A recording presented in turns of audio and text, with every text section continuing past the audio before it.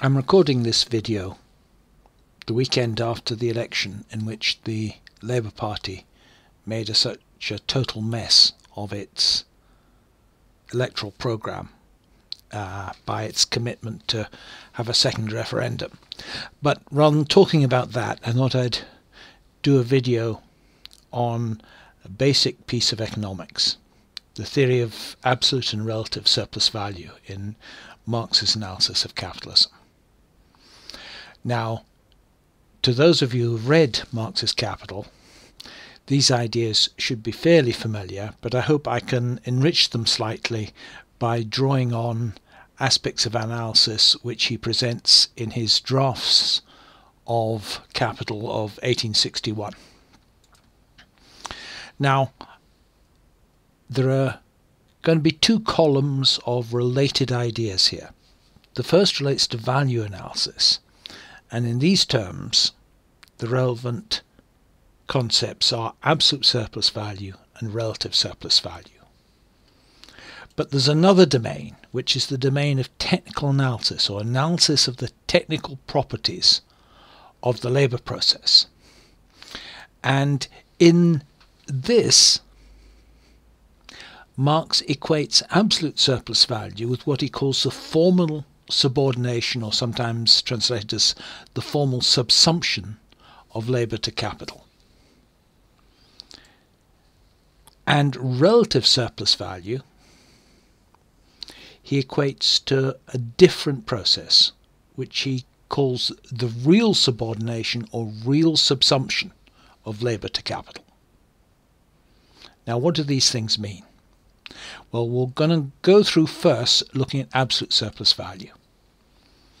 Now, the basic idea in absolute surplus value is that when capitalism came into existence, it made people work longer than they had in pre-capitalist times. It forced them to work longer working days and to work more days in the year than they had as independent peasants. So let's have some idea of how long peasants work, or did work. Some relatively recent figures done by a Japanese social scientist looking at labour allocation of peasants in Java in recent years showed that on average men worked 6 hours a day and women 2.7 hours a day. Now, he or she was only taking into account farm labour which was to produce a crop. They weren't taking into account childcare and domestic labour, which only produced something for the family. But even so, we can see that as a comparison with social labour done under capitalism, 6 hours or 2.5 hours is not very much. And now that's comparatively modern peasants in a rice agricultural system. What about Europe? Well, one of the striking things is that peasant agriculture in Europe was carried out under conditions where there were lots of holidays.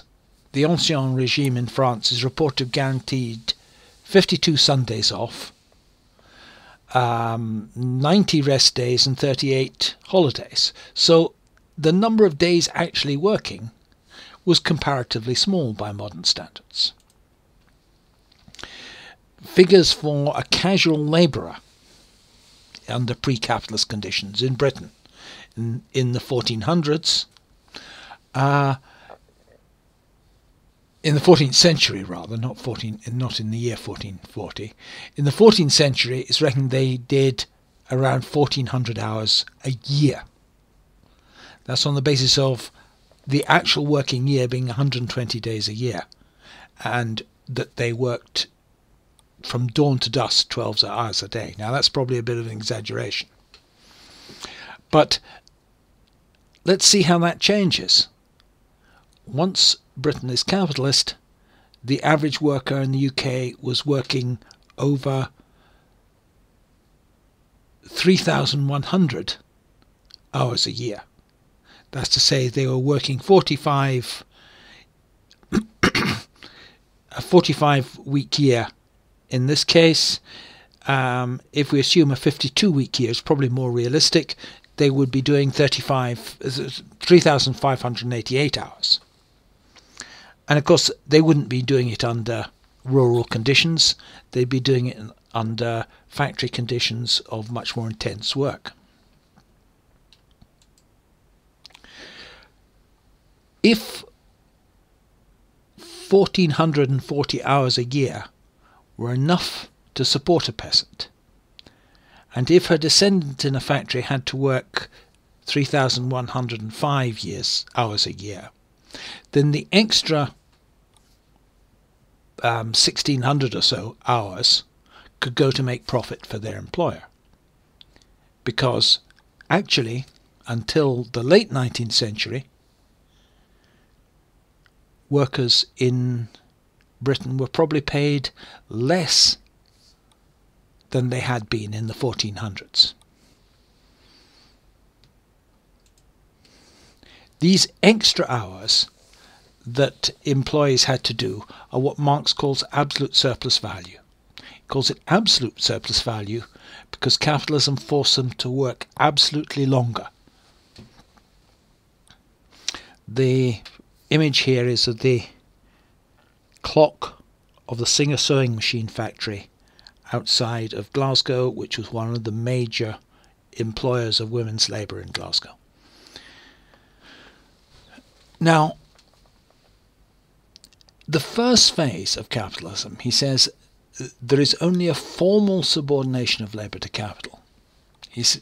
I'm quoting now from his 1861 manuscript. I call the form which rests on absolute surplus value the formal subsumption of labour under capital, because it is distinguished only formally from the earlier modes of production. The essential features of formal subsumption are these. There is a purely monetary relation between the person who is appropriating the surplus labour and the person who provides it. And two, the fact that the objective conditions of his labour, the means of production, and the subjective conditions of his labour, means of subsistence, confront him as capital, monopolised by the buyer of his labour power. So what he's saying is that in the early stages, before the employment of machinery, say in the 1700s, people employed by capitalists were only formally subordinate to them. It was only a change in the social form of the labour. There's no change in the real mode of production. He continues, as yet there is no difference in the mode of production itself. The labour process, seen from the technological point of view, continues exactly as it did before, except now that it is a labour process subordinated to capital. So, for example, in the putting out system, in the weaving trade, where the yarn was put out by merchant capitalists, worked on by workers at home, who then had the merchant capitalists take the woven cloth and pay them for the labour they did producing it. This is still a situation where the actual machinery used, the actual tools used, are still hand-operated looms. And although these people are formally subordinated to the capitalists who control the trade, the real labour process remains the same. The important point is he's saying the mode of production itself doesn't change. So you can have capital formally subordinating labour before the capitalist mode of production comes into existence. And this is a very important point for people who are, for example, examining social relations in a country like India. You should not assume, or people should not assume, that where there is wage labour, you actually have the capitalist mode of production. you may have only a formal subordination of labour to capital. The real subsumption of labour to capital, he says, on this basis there arises a mode of production, the capitalist mode of production, which is specific technologically and in other ways, and transforms the real nature of the labour process and its real conditions. Only when this enters the picture does the real subsumption of labour under capital take place. On the basis of this arises a new mode of production, which is technologically specific. The real subsumption of labour under capital is developed in all the forms which develop relative as distinct from absolute surplus value. So what he's saying is that relative surplus value is something specific to the capitalist mode of production, not specific to the formal wage-labour relation. Labour's social powers of production are developed, and with labour on a large scale, the application of science and machinery to direct production takes place. On the one hand, the capitalist mode of production, which now takes shape as a mode of production sui generis, changes the shape of material production. On the other hand, this alteration of production's material shape forms the basis for the development of the capital relation. Well, what he's saying is the application of machinery means that there is a really different mode of production. You have machinifacture rather than manufacture. And this new physical mode of production develops the capital relation in that it's now impossible for the independent worker to take hold of the large machine like that steam engine. It can only be operated as part of a collective labour process driving hundreds of looms. What do we take away from this? The first point is that capitalist mode of production is machine industry. That's what the capitalist mode of production means. And this is the basis for the real subordination of labour to capital. It's real because the physical process of production is such that the workers can never afford to buy the means of production, nor could they individually operate them. And it's characterised by what he calls relative surplus value, and he calls it relative because the relative portions of the working day change. The portions of the working day that constitute surplus and the portion of the working day that constitutes necessary time. Relative surplus value is generated when productivity rises faster than real wages. Then you get relative surplus value produced. And there's a well-known graph which has been circulating for some years now showing the rate of growth of productivity in the US, which is the upper line, and the rate of growth of real wages, and this gap between them is the relative surplus value that is being produced. And this is looking at total wages and salaries against output measured in money and then deflated by an inflation index. There is some controversy by Kleeman and people as to whether this real wage line was correctly deflated. I think we can disregard that controversy because other data shows that the real income per head for the bottom 50% of the US working population has actually been stagnant. There hasn't actually been any rise for half of the US population. There's been no rise in real living standards since the late 1960s. They have hovered around the same level. Now this is basically what Marx assumes when dealing with relative surplus value. That real living standards remain stagnant and the growth in productivity then goes to the upper classes. And this is exactly what's happened.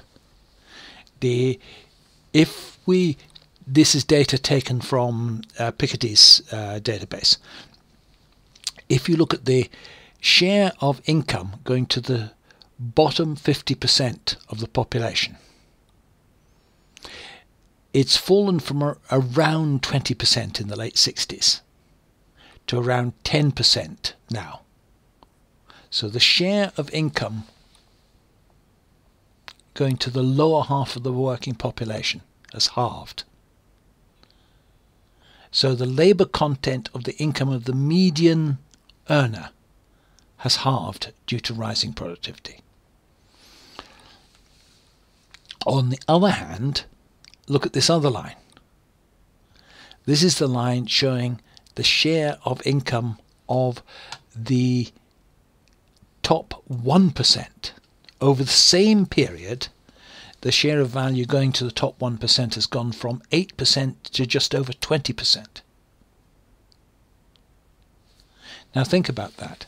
That means that 1% of the population is now earning twice as much as 50% of the population. So their per capita income is now 100 times greater than the bottom half of the US population.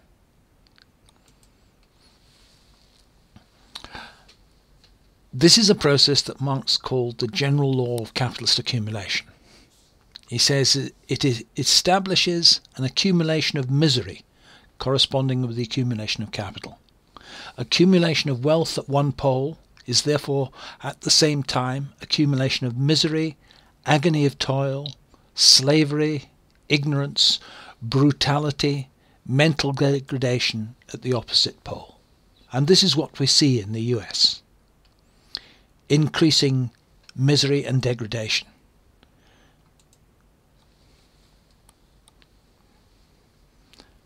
The same process that Marx described in the 19th century continues from the mid-20th century down to now. And it's getting worse. And this is the process of production of relative surplus value.